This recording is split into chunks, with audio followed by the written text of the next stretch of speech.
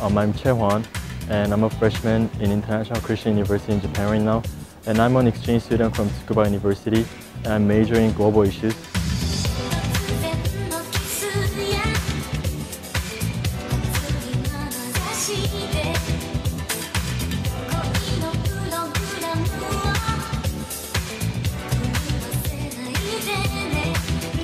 I'm an exchange student from Tsukuba University, and as I major global issues, it is mandatory for us to study in ICU for second semester in freshman. And in ICU, they provide general education and foundation education courses.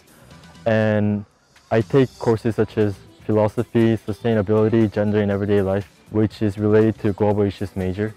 I usually wake up around 7 a.m. in the morning, and I have 2 hours of free time as my class starts around 9.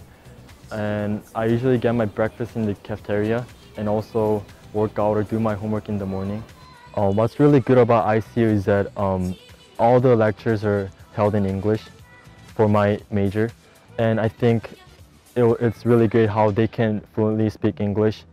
And we also have a lot of group projects or discussions going on during the class, and it's not because it's held in like really large number of students. We can kind of communicate and also make a lot of friends in the class. This is Bakayama, it's Japanese. Baka means stupid and Yama means mountain. And people often just chill here and sleep in, and they sometimes miss class, and that's why it is called Bakayama. And most of the club activities are held here. Like people play instruments, they read books, and they also play frisbees. And I think this is like the main place for ICU students to enjoy their college life. This is a chapel here, and I believe ICU is one of the only school in Japan where they have chapel in their university. And a lot of events are held here, such as weddings, choirs, singing, and yeah, and etc. And I believe ICU is also one of the biggest private school in Japan. And in this field, people also play soccer and sports here, throw frisbees.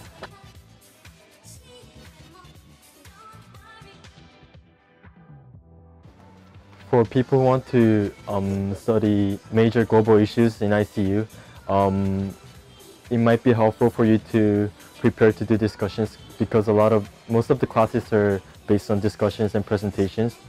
And it will be really important to also learn English, because all the classes are conducted in English.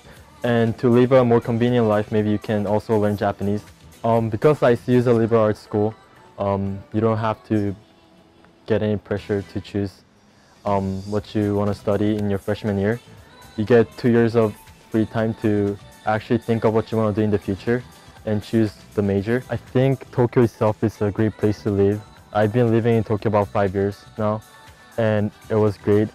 But just one thing is that it's really always crowded, and a lot of people from abroad come to travel around.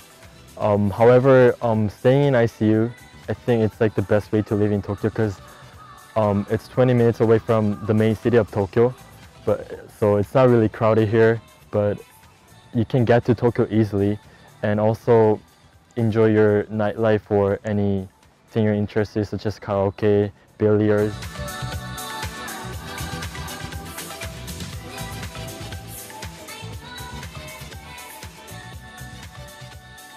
If you like the video and want to learn more about the top universities, like and subscribe.